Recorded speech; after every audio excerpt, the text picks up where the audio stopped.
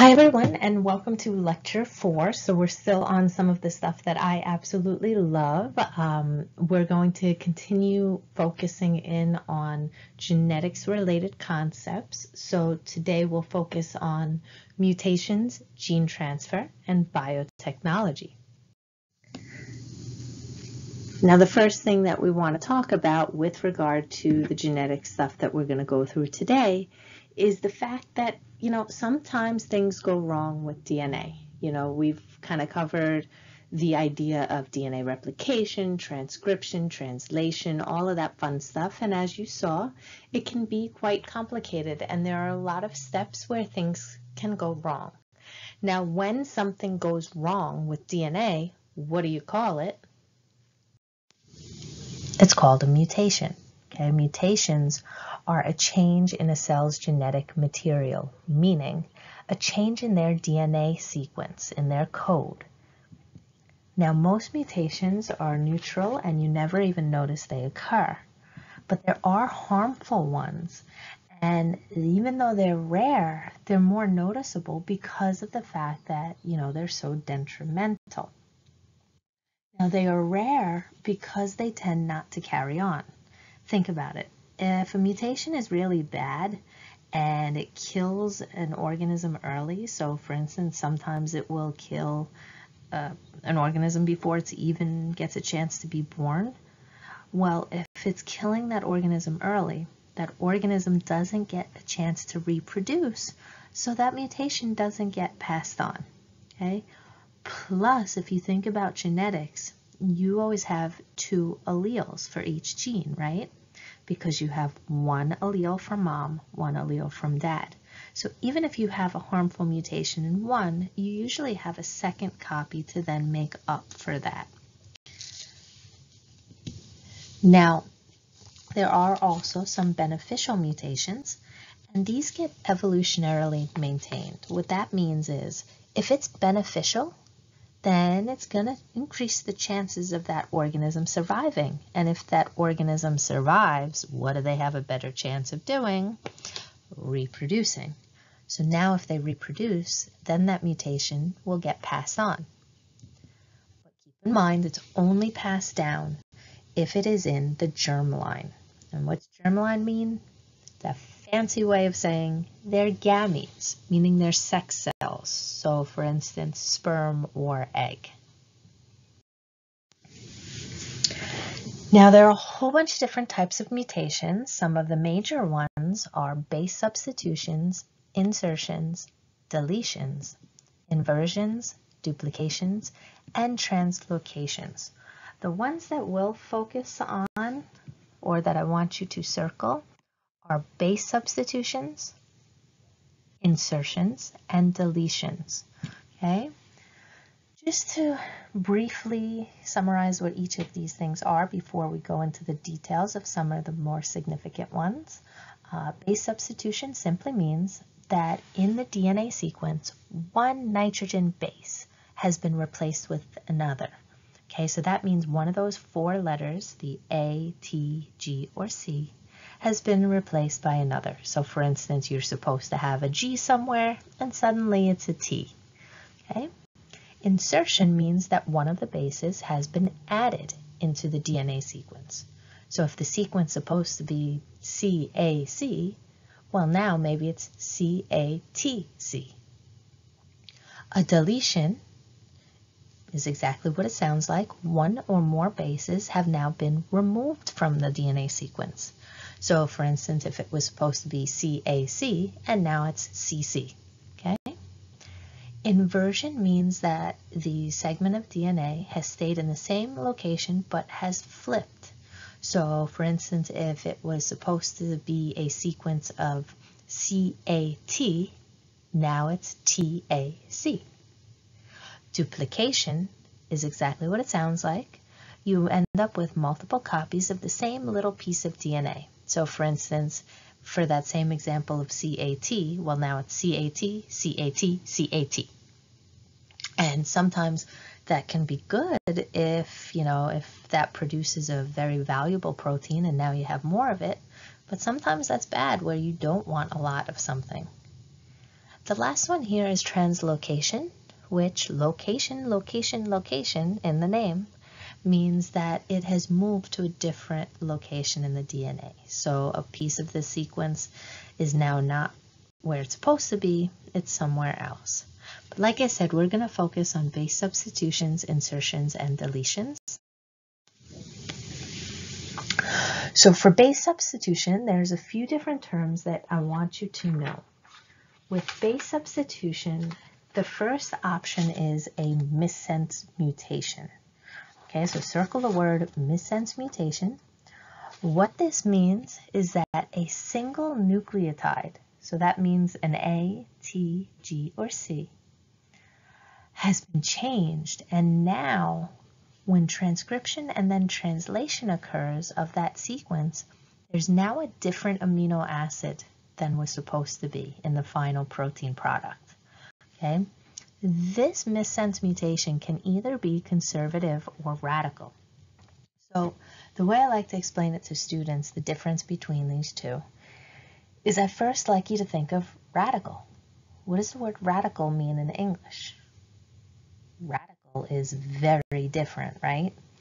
So a radical substitution or radical replacement means that if that original amino acid was supposed to have a particular chemical property, such as a positive charge, well, now it has a different chemical property, such as a negative charge. Why is that significant? What do you know about the charges of these amino acids? Remember, we talked about the R groups. We said that these charges affect how that protein will fold. So now with the radical replacement, there's going to be a difference in folding and a difference in interactions, because if that protein was supposed to have a more positive charge, now it's negative, well, now it's going to interact differently. The original would have been attracted, if it's positive, would have been attracted to negatives and would have repelled positives. Now the complete opposite occurs. Okay? So if that's radical, then what do you think conservative is? Conservative means not much of a change. So yes, there will be a different protein, as you see in this figure here. So for instance, there was supposed to be an alanine, mutation happens, now it's a glycine instead, but these two have very similar chemical properties. So the way the protein actually folds and interacts is going to be the same, even though there's a different amino acid there. So that's a conservative substitution. And if we go based on the charges we were talking about before, if let's say the original protein was supposed to be a positive charge, if a conservative substitution occurs, the new amino acid will also have a positive charge. So again, the protein will fold and interact the way that it's intended. Okay, so make sure you understand the meaning of missense mutation, conservative substitution, and radical replacement. So missense means there's a different amino acid now. Conservative specifies that that new amino acid is very similar to the original, same charge, for instance. Radical means the new amino acid is very different. So for instance, a different charge than the original. The other possible base substitution is a nonsense mutation. And what I do for this one is I shout at the students, stop the nonsense. Okay, when you hear nonsense mutation, think stop the nonsense. Because what happens with this one, the new sequence change leads to a stop codon instead of an amino acid. Okay, so a missense mutation led to a different amino acid. A nonsense mutation leads to a stop codon. And what does a stop codon do? It terminates translation, which means that once that DNA sequence gets transcribed and translated, the protein is going to end early. So now it'll be shortened, which we call a truncated protein. And this short protein, one of two things can happen. If it's shortened, well, now it's not going to do its proper job in the cell, right? structure defines function. So you may not have that function occurring, or it may mess things up, kind of picture it getting stuck where it shouldn't, or kind of, interfering with things. Or what usually happens is the cell will detect a truncated protein, a short protein, and it will label it for degradation. It gets chopped up, okay? Proteolysis, right? Chopping up proteins. So now you're thinking, well, we got rid of the mistake. So that's good, right? Wrong. What's the problem? The problem is you don't have the protein you intended. Okay, so yes, you got rid of the mutant protein, but you still don't have the product that you wanted or you needed at that moment.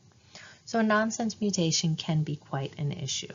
But again, make sure you're comfortable with the difference between missense mutation and nonsense mutation.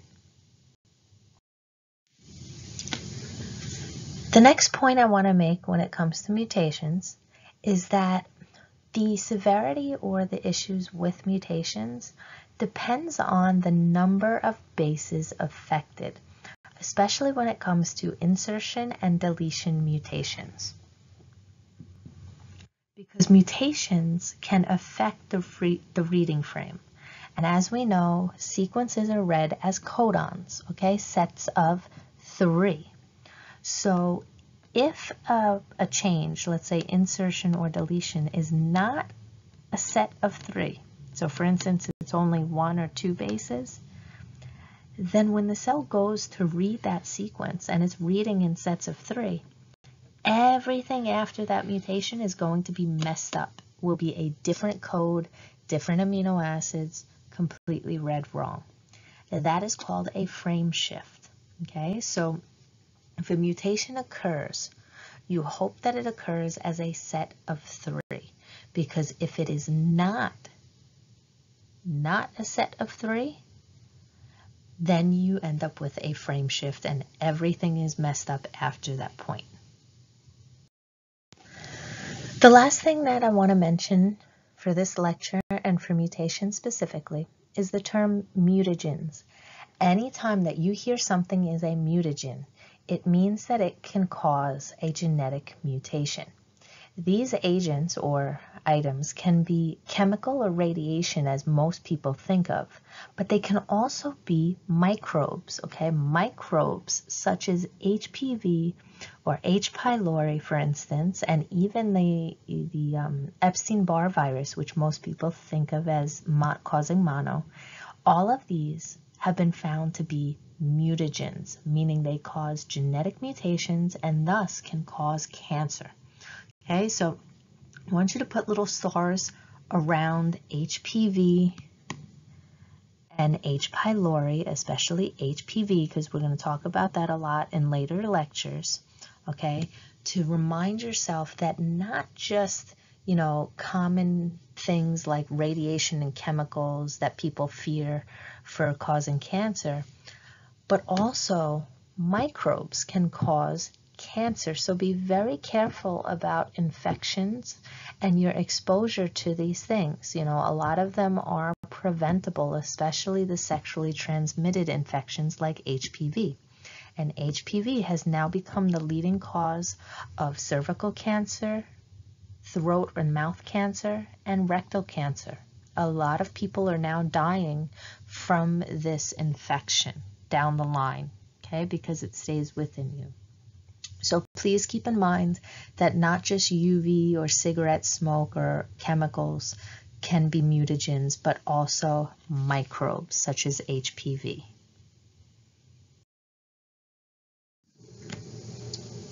Okay, so just to make sure that you're paying attention and watching the videos like you're supposed to, here is one of those surprise remind app messages. Basically, I want you to stop everything and message me in Remind so that I could track that you have been truly watching the video. All I want you to do is when you get to this point in the video, simply send me a message in Remind telling me of at least one other mutagen that you've heard of that was not included in the picture on the previous slide. And since this is not a test or, it's not an exam or a quiz or anything, you can use the internet. Simply, tell me what you find as an interesting mutagen that maybe, you never would have expected, or something that concerns you. Maybe you're like, oh, I used to eat so and, whatever product, or I used to, do whatever thing, and now I don't want to because I just found out that, hey, there's a possible mutagen there. Okay, so just once you get to this slide, pause the video and contact me and remind to tell me at least one other mutagen that was not on the previous slide. And again, you could look it up. I'm perfectly fine with that. It'll just teach both of us maybe a new mutagen. Okay, thank you and keep going strong. Now, enough about mutations. Now we're going to focus, rather than on, the bad stuff that can happen, we're going to focus now on the good stuff that can happen with DNA, the valuable stuff, basically all of the fun things and useful things that we can do with DNA. Now, keep in mind what we go through today. This is just a sampling of what we can do with DNA. The actual abilities that we have are so vast now and so widespread that we couldn't possibly cover it in just one lecture. The first thing that I want to mention is in microbiology, we kind of teach you that bacteria aren't always bad. There are a lot of good, helpful ones in your normal flora, and bacteria can be quite valuable and helpful in the realm of research, in the realm of product development. So, the food industry, the medical industry, all over. Some of the ways that they are valuable to us is their ability for bacterial gene transfer, meaning the idea that you could get new DNA, new sequences, new genes put into a bacteria, and you could then have them replicate it, make lots of copies, really play around with the genetic code and get bacteria to be nice little factories for you, basically. Now, there are 3 forms of gene transfer that I want you to know. You have to know the difference between each of them. The first one is transformation. And in transformation, the way we define that is the uptake of naked DNA by bacteria. Okay, so what that means is basically you have a bacteria that needs to be made competent, so meaning that it's able to be, ready to take in DNA. And then you have regular old naked DNA, meaning just strands of DNA around that cell, not in any kind of structure or cell, just free-floating DNA, and you get the bacteria to take that DNA in. The other form of gene transfer that you see on this slide that sounds a little similar is transduction. And the difference with transduction is that the bacteria is still taking in new DNA, but the way it's doing it is by virus vector, meaning a virus injects new DNA into the bacteria. The third form of gene transfer that we have here is conjugation, and my students like to remember it as conjugal visits. Okay, if you don't know what that is, I will not explain it, but for those of you who do know what that is, it's a little trick that can help you remember that conjugation is basically a fancy way of saying bacteria sex, because as you can see in this third picture, in conjugation, one bacteria cell is getting DNA from another, and the way they transfer it or they get that DNA is through the formation of a sex pilus, basically a little narrow tunnel for DNA to transfer from the donor to the recipient. Okay, so when you look at these 3 forms of gene transfer, ask yourself, how is the bacteria getting the new DNA? In transformation, the bacteria is getting pure DNA from the surrounding area. In transduction, the bacteria is getting new DNA from a virus. And lastly, in conjugation, the bacteria is getting new DNA from another bacteria cell. In case you missed any of that, you can pause on this recap and jot down some notes. So now, in a gene transfer experiment like transformation, where you have DNA coming from the environment around the cell where it's not in any other structure, such as a virus or another bacteria, you have to make sure that you make the cells competent. And competent means ready to take in new DNA, okay? Meaning you have to make the cells the proper charge. So I'm going to draw out what we mean by this.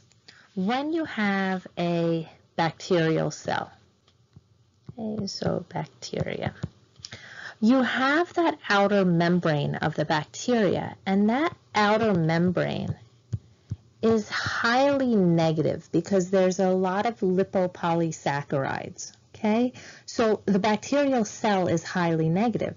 Now you want that bacteria to take in DNA from the environment, and what do you know about DNA? What charge does DNA have?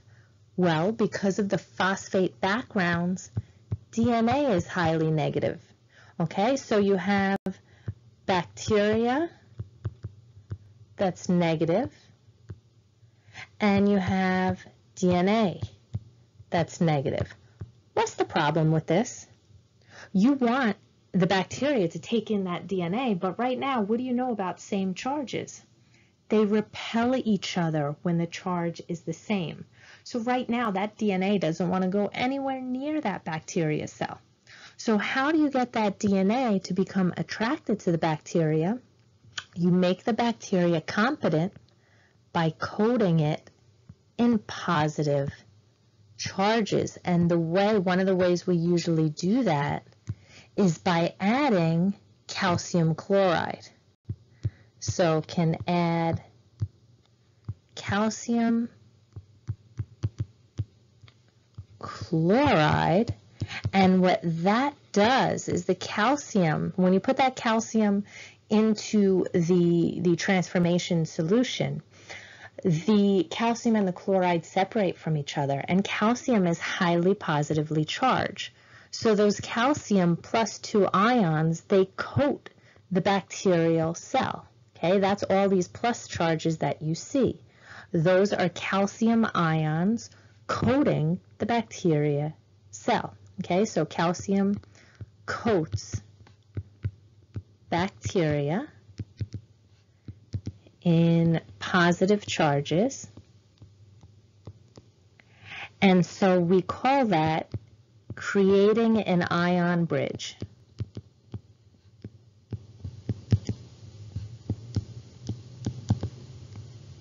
Okay, because these plus charges are a bridge connecting the negative DNA with the negative cell. Okay, so the calcium ions are a positive bridge. Okay, so we call that giving the cell chemical competency. All right, so with transformation, anytime you hear that term, please remember that you must first make the bacteria competent. Please understand what that means. So competent is making the cell ready to take in new DNA by affecting the charge of the cell. Okay? Make sure you remember that the bacterial membrane is negatively charged, the DNA is negatively charged, so they normally repel each other. You add calcium chloride, you add positive charges to create an ionic bridge to kind of bridge the two together, to make the DNA now highly attracted to that bacteria because it sees the bacteria now as positive. And as you know, opposites attract. So the negative DNA is now attracted to the positive bacteria. If you have any questions on this, please contact me in the Remind app. So the first thing I want you to know is what it means when you hear the term recombinant DNA, okay, or recombinant DNA technology. So basically what you're doing with recombinant DNA technology is you are copying, cloning, or manipulating DNA. because recombinant DNA usually refers to DNA that has two different pieces of DNA put together. Okay, so recombinant DNA, think of it as a hybrid of different DNA pieces. Okay, so it has new genes that have been introduced to it.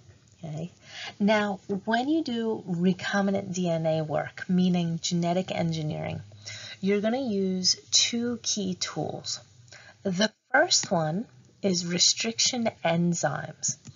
Those you usually hear called nucleases.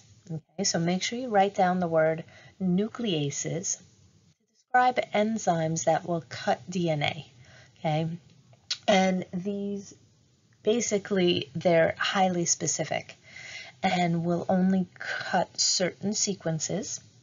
And if that particular sequence is only found in the DNA sequence once, okay, you get one cut. If it's found 3, 4, 5 times even, the enzyme will cut every single time that it encounters that particular sequence. Okay? Now, in addition to using these nucleases, you also will use a cloning vector. So you've used those in lab classes while at Georgian Court. Some of them might have been P-Blue or the PUC one used in the ligation and transformation kit. Okay, cloning vector is basically a fancy way of saying a plasmid. Okay, so you see the plasmid here, round piece of DNA. Now remember, plasmids are usually these circular pieces of DNA. They're extra chromosomal, meaning that they are beyond the life function chromosomes. And most importantly, these cloning vectors can give bacteria an advantage. And make sure you always know what advantage is it that a plasmid or cloning vector can give to bacteria. Antibiotic resistance. Okay, make sure you write down that cloning vectors can give bacteria antibiotic resistance. So when you're going to use recombinant DNA technology, or basically genetic engineering, a lot of times we call it molecular cloning. And what you have to do is you cut a target gene out of a genome, and then you cut a vector with the same nuclease, the same enzyme, okay? And once you do that, those two pieces of DNA, your target gene that you cut out of a genome from either human or yeast or bacteria, that target gene that you cut out of a genome now has the same sticky ends as the vector that you just cut open with the same enzyme. So now what you're able to do, as you see in this figure on the slide, is you can ligate them together.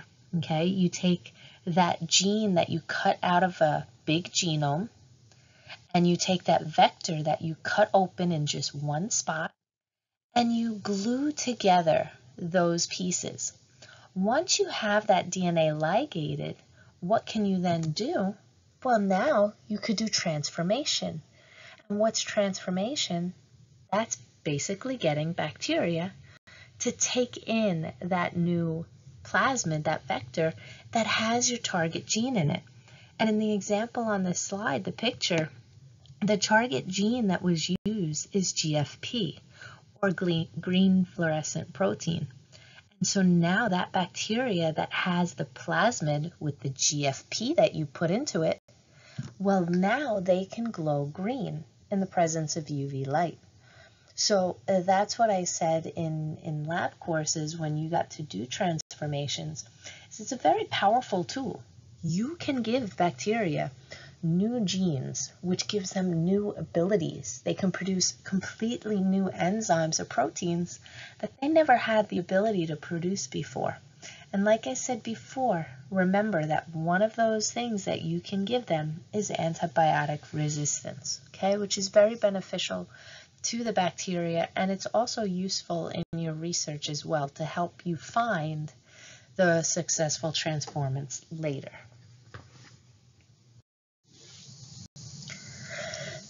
Now, this is something that you may have seen or remembered from lab, okay? When we talk about cloning vectors, there are 4 main qualities that a cloning vector or plasmid should have in order to be valuable for genetic engineering or transformation, okay? The first one is that the plasmid should be fairly small. And when you ask yourself, why should this plasmid be fairly small? Well, think about what you want to do with it. You want that DNA ring to get into bacteria. And remember, those bacteria have teeny tiny little pores on the outside of their outer membranes. So if that plasmid is nice and small, that increases your chance of getting the bacteria to get that DNA inside of it. Okay, so for the first why should the plasmid be fairly small? To help it get into the bacteria. The next bullet point we have is that the plasmid should have an origin of replication. Why is that? Well, it's in the name. You want that DNA to be copied and maintained in the bacteria once the DNA has gotten in. Okay, so the origin of replication allows the bacteria to copy and maintain your plasmid genes. Okay, then we say that the cloning vector should have at least one selectable marker. Okay, and think of the labs that you've done with transformations. What are some selectable markers that we tend to use? Well, one I've mentioned repeatedly already in the few minutes of this lecture, which is antibiotic resistance. The other is a color change. Okay, so if at the end of this experiment, after incubating, your bacteria now can grow in the presence of something like ampicillin, or if it suddenly turns blue when it grows in the presence of something like Excal, well then you know those bacteria successfully took in your plasmid. Okay, so that's why selectable markers are so valuable, is that they allow you to see which of your bacteria successfully took in the plasmid. Okay, which are the successful transformants. The last of the bullet points is the word that students always hate. They always forget how to say it. That's endonucleases. And endonucleases, what they do is they cut open DNA. So if you remember when we talk about molecular cloning, we said that you want to be able to cut this plasmid open to put new genes into it. Okay, so that's the why of restriction sites or endonuclease sites, is you need to be able to manipulate that plasmid. Okay, you need to be able to cut it open. And usually we call these MCS, which stands for multiple cloning sites. Okay, multiple cloning sites, because these are sites on the plasmid that allow for molecular cloning. They allow you to cut open the plasmid and then insert new genes. Okay, so I'm going to have a brief recap on the next slide just so you get time to write down what we just said. Okay, so here is the recap slide. You can pause the video and take down the notes in case you missed anything I said in the last slide. Okay, so now when we talk about plasmids, a lot of times you'll hear them called multiple copy or multi-copy plasmid vectors. Basically that means, so I'm going to bring all the bullet points out here.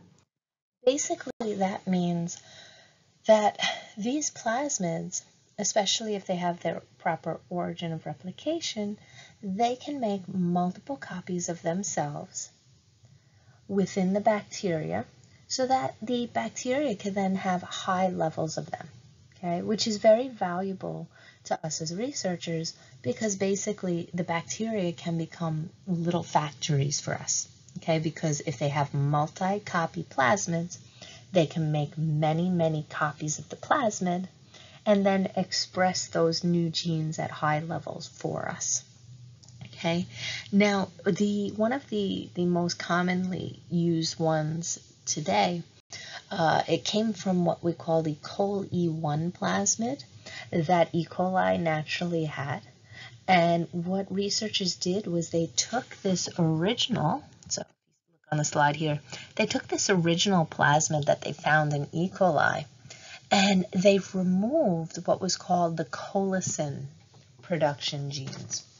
And the reason they removed that is colicin is a bacteriocin. And what that means is it's a toxin that kills some bacteria. Okay, and you may ask yourself, well, why would a bacteria produce a toxin that kills bacteria? Well, it allows it to reduce competition. So especially if they kill off the more similar, kind of slightly related bacteria, they get to hoard or have more of the resources they need. Okay, but you don't want that in your plasmid because then it would kill off your experiment. So researchers removed the colicin gene, and then they added what's called the beta-lactamase gene. Okay, they added antibiotic resistance. And why would they want to add the beta-lactamase gene? Well, now if you use this plasmid in research, if it gets into the bacteria, then you'll know, because that bacteria will now be able to survive on ampicillin plates. Okay, so you've done this kind of transformation in multiple of your classes, most likely by now. Okay, so keep in mind when you think about plasmid vectors, remember that the original one was from E. coli, and they had to remove the colicin gene and add in the beta-lactamase gene, okay, and understand why they wanted that beta-lactamase gene in there. So now we get to inserting genes into vectors, which we've, basically been talking about so far, but I want to kind of give you some general rules about doing this. So what you want to do in molecular cloning is you want to cut that plasmid and then cut the gene of interest with the same restriction enzyme. Okay, because we remember we said you're getting that gene of interest from another cell's genome. So you have to cut out that gene of interest, and you want to use the same restriction enzyme so that it will have sticky ends that properly ligate to the vector that you cut. Okay? Now, when you're going to do this, there's certain rules you have to keep in mind. The first one is, when you cut, you should only cut the vector once. Okay, you want to open up the vector so that you can glue in the new gene. But what would happen if you cut the vector more than once? You didn't open it up now. You completely chopped it up, and it becomes useless at that point. Okay, so you want to make sure you only cut the vector once. You also want to make sure you're not cutting into any genes that are necessary for plasmid stability or survival. If you cut an important gene, then you might end up killing the bacteria when you try to put that plasmid in, or the plasmid won't work. Basically, to help avoid problems, a lot of the vectors of the plasmids have been modified, so they contain what's called a polylinker, or the multiple cloning site we just mentioned a minute ago. That way you have a lot of different options. Okay, you have multiple sites to choose from so that you're most likely not, kind of running into the problems we just mentioned. Now, once you have cut the vector and the gene of interest, the next thing you have to do is use DNA ligase to join the ends.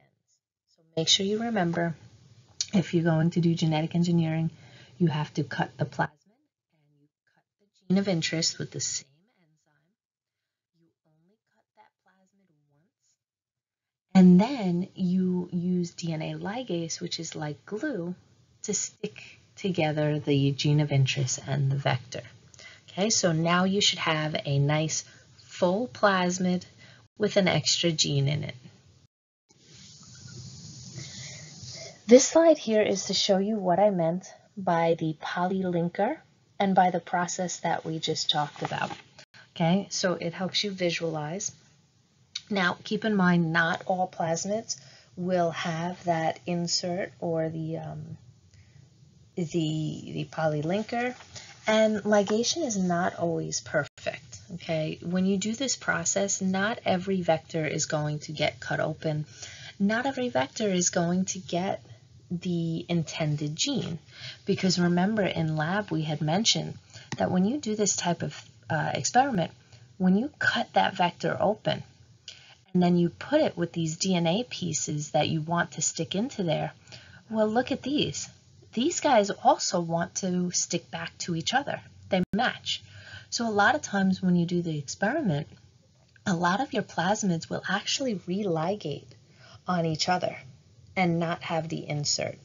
So basically, you need to make sure that there are ways for you to detect which plasmid successfully got cut open and actually took in the gene of interest, okay, which you see here with the plasmid and the gene of interest, rather than just sticking to themselves.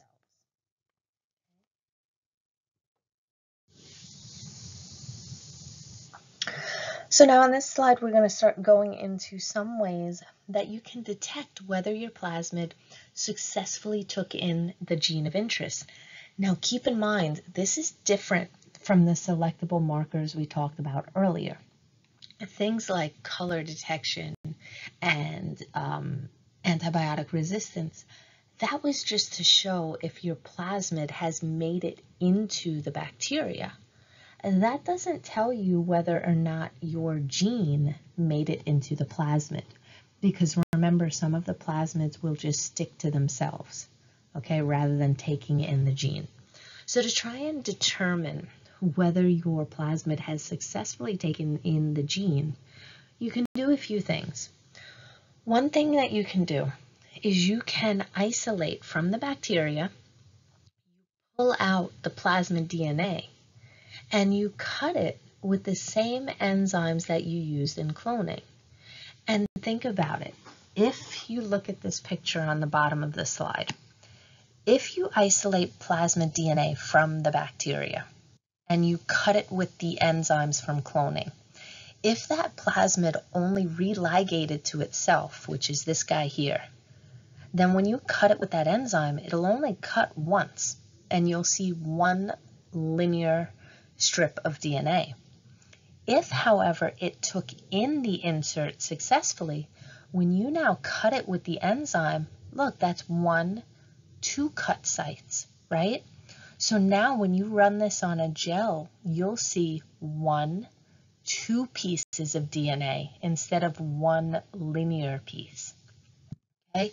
If you have trouble visualizing that, just send me a remind message and I'll go over it in a little more detail. Okay, so what we just covered here, if you want to detect an insert in the plasmid, one way is to just simply extract the plasmid DNA and cut it with the same enzyme. If you see 1 band of DNA, then it is linear. It did not take in the insert.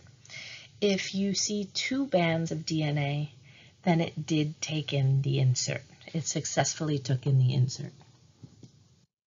Another thing that you can do is insertional inactivation, which is what you did in laboratory if you perform the blue and white ligation transformation technique. And so we're going to go over that one in more detail in the coming slides. And then you have the option to use reporter genes, which kind of a lot of times we combine with insertional inactivation, because the reporter genes basically let you visualize things. So these are things like color changes, like seeing blue color of colonies or white color of colonies.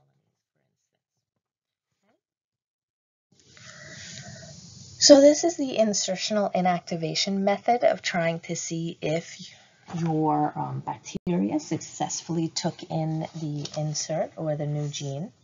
Okay, this is basically what you see in the blue and white ligation transformation experiment. So you have this plasmid over here, okay? In this example, it's not the blue and white case. In this example, the plasmid will have two different antibiotic resistance genes, okay? This top one is antibiotic resistance for ampicillin, for instance. This bottom one is antibiotic resistance for kanamycin, for instance. Okay, so AMP resistance and CAN resistance. Now, if you successfully cut open this vector and insert a gene, well, what do you notice? That gene just destroyed the kanamycin resistance. Okay, so any bacteria that has a plasmid that simply religated on itself and never took in a gene, they'll still have AMP and kanamycin resistance. If, however, it took in the new gene, it'll have AMP still working, but it will not be kanamycin resistant. Okay, so in that case, what you would basically do is you would stamp the colonies that you got from this experiment on two different plates, because we have the ability to just stamp them, meaning you put a velvet cloth, you pick up your colonies from your transformation, and you gently touch it on an ampicillin plate, and you gently touch it on a kanamycin plate. And you look to see which of those colonies from your transformation plate successfully grow on ampicillin, but then die off in kanamycin. And you still have the original transformation plate to go back and take those colonies and grow them and use them for your experiment because they have the intended gene. Again, if you're having any trouble understanding this one, just send me a remind message and I'll draw out a picture for you to help you visualize this. Okay.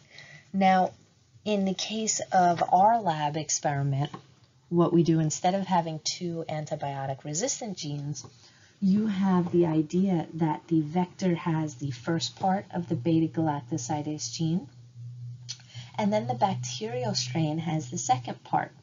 So when the regular vector meets the bacteria, boom, you get the blue colonies.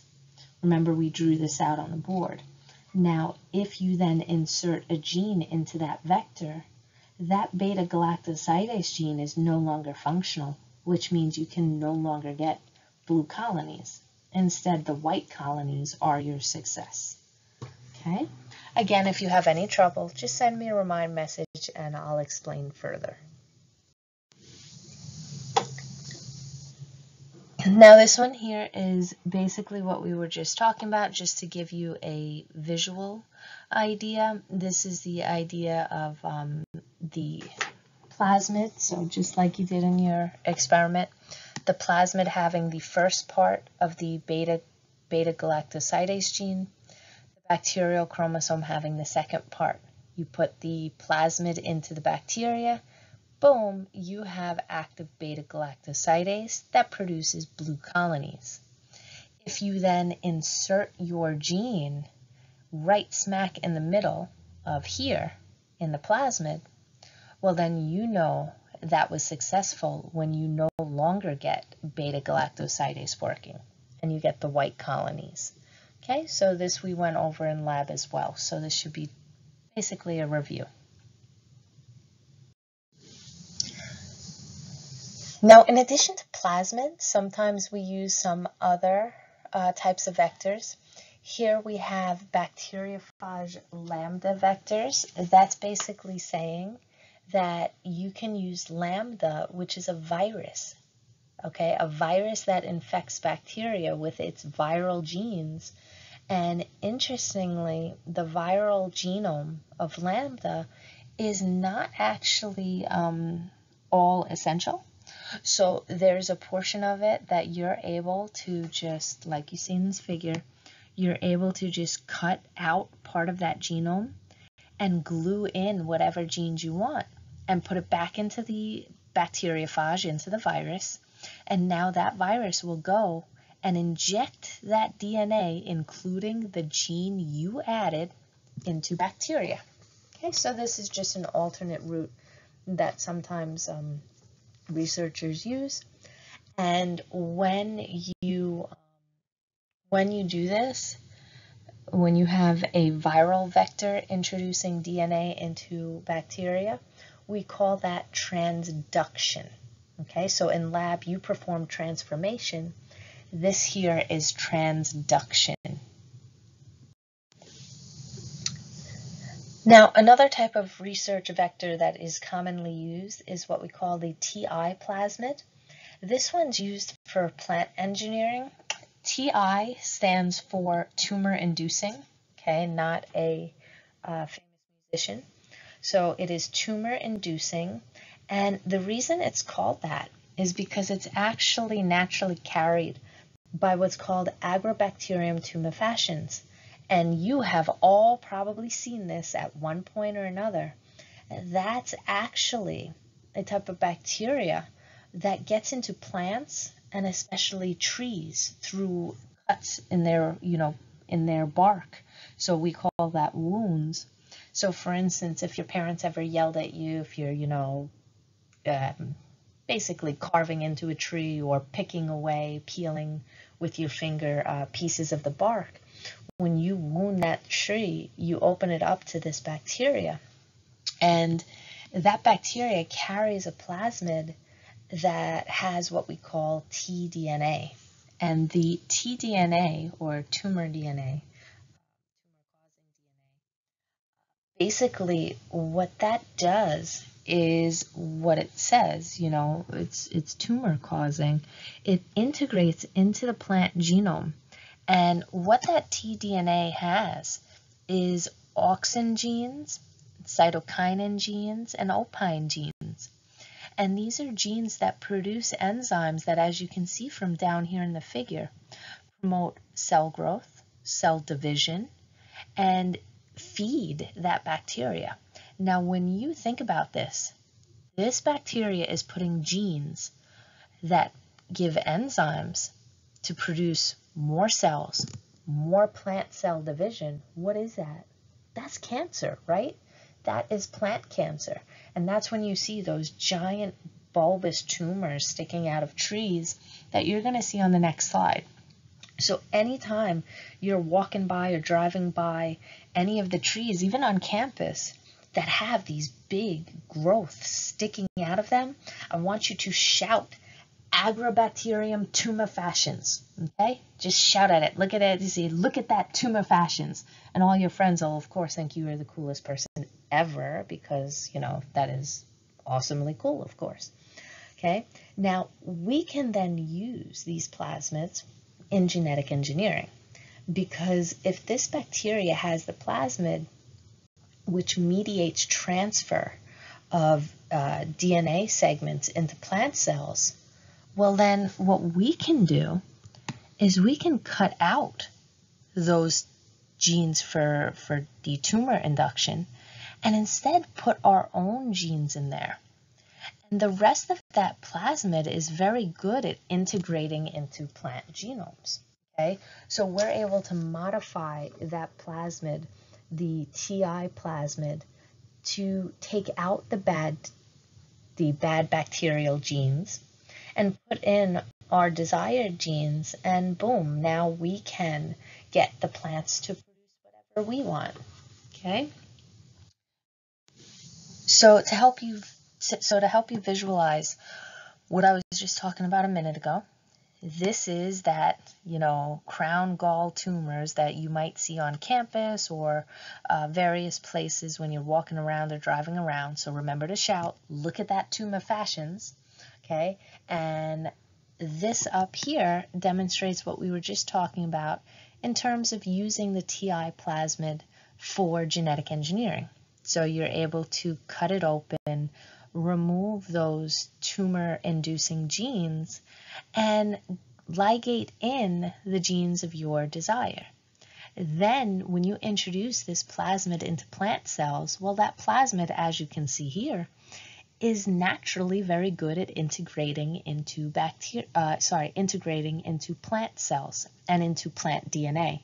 So now the plants produced from that cell will have your desired genes. So for instance, those genes, think about what might you want to give to a plant.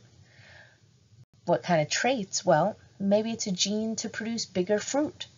Maybe it's a gene to produce more fruit, more vegetables, okay, more product. Maybe it's a gene to grow taller, grow bigger. Okay? Any of these things resist pests, such as, bugs that might try and attack those plants. So that's how we do genetic engineering a lot of times when it comes to plants and crops, is we use the TI plasmid. Okay? Make sure you know, if you see a crown gall tumor, though, that's thanks to Agrobacterium tumor fascians. Okay? Remember that. It may pop up again.